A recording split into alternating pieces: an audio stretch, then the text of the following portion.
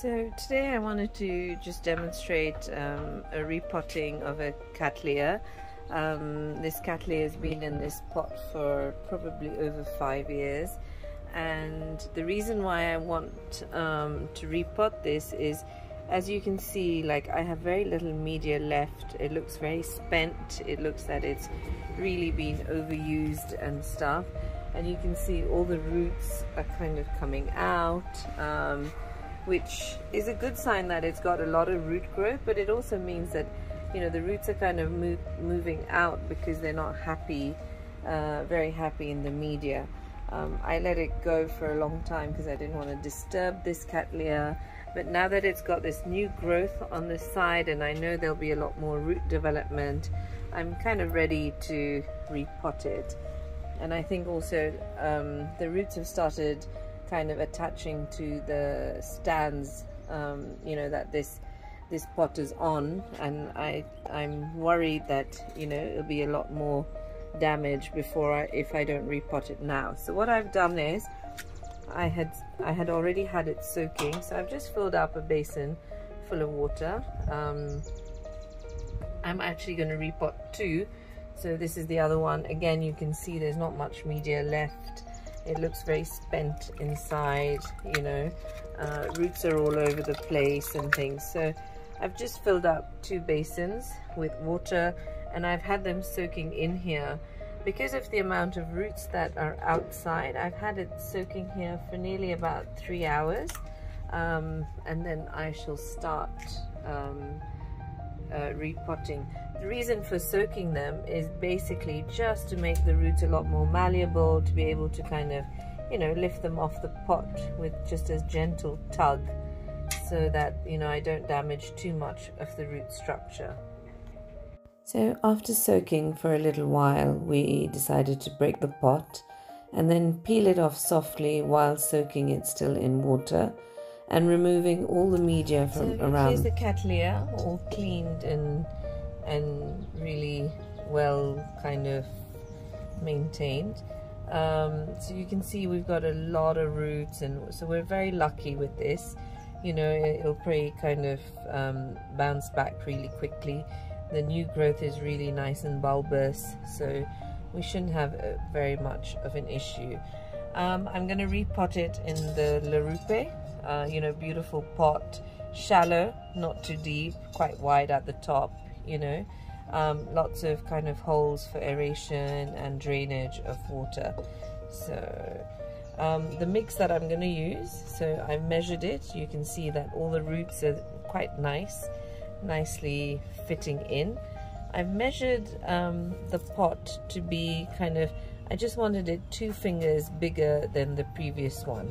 I still don't want it any deeper or anything like that. Now what I'm going to do is I'm going to push this kind of growth towards the middle of the pot, because you can see that the plant is more active on this side than it is on this. This is kind of the old pseudo bulbs and stuff. I'm going to push it more towards the edge so that this kind of side has a lot more room to grow into the pot, you know, because they grow kind of in one direction.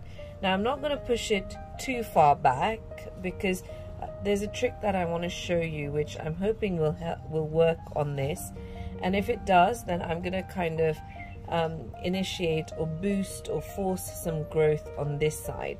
So that's why I don't want to take it too on that side, because I'm hoping for a 2-directional growth.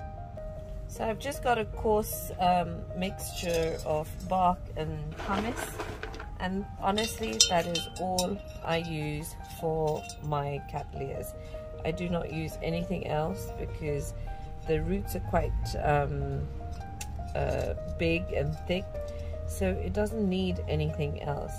But as you can see, it's quite crowded on this side, but like I said, I wanted it to be kind of have it, because it will stay in this pot for another 4 or 5 years or so. So I just wanted to have enough room to be able to grow. So I'm just going to add all this around there.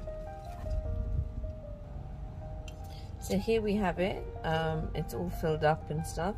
You can see it's toppling over a little bit. I haven't pressed it down too much because I don't want to kind of damage this little new growth and stuff. So what I'm going to do is I'm just going to use the twist tie wire to kind of stabilize it inside the pot without kind of pushing this new growth you know, too out of the way or too into the media. The only reason why I've done this with this Cattleya at this stage, even though this new growth doesn't have like super long roots, is because it's a unifoliate Cattleya.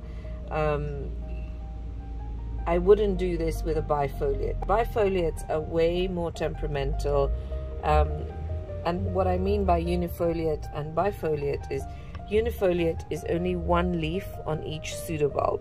With a bifoliate, you have 2 leaves from one pseudobulb, you know, so 2 leaves on this.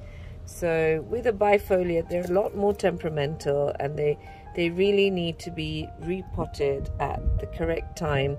So the roots from the new growth should be about, you know, 5 to 6 inches long, and only then should you repot. If you repot it too early, it's going to really sulk, and it'll take you even longer to you know, kind of stabilize it than it would just normally. So remember, unifoliate, it's okay. I repot at any time that I think is necessary. Bifoliate Cattleyas, I will wait until I have a long enough root growth and I can see good root growth on the new growth. So here's a lesson that we've just learned a really hard way: not to repot in a hurry. This Cattleya, while we were just offline and trying to secure the Cattleya to the pot, we just managed to break away the baby, so the new growth. So I'm quite disappointed, but hey, these things happen. But you know what, the plant is really secure to the pot, and I'm pretty sure that these new eyes will hopefully shoot some new babies and stuff. So yeah, it's unfortunate, but things like this happen. You know, we just have to make sure that I boost this plant enough for it to shoot out another growth and stuff. So for this wound not to let any pathogens in or any bacteria or anything, I'm going to just sprinkle it with cinnamon and also spray it with hydrogen peroxide, kind of a double measure for it not to get an infection or anything. So here is repotted my BLC Greenwich Elmhurst.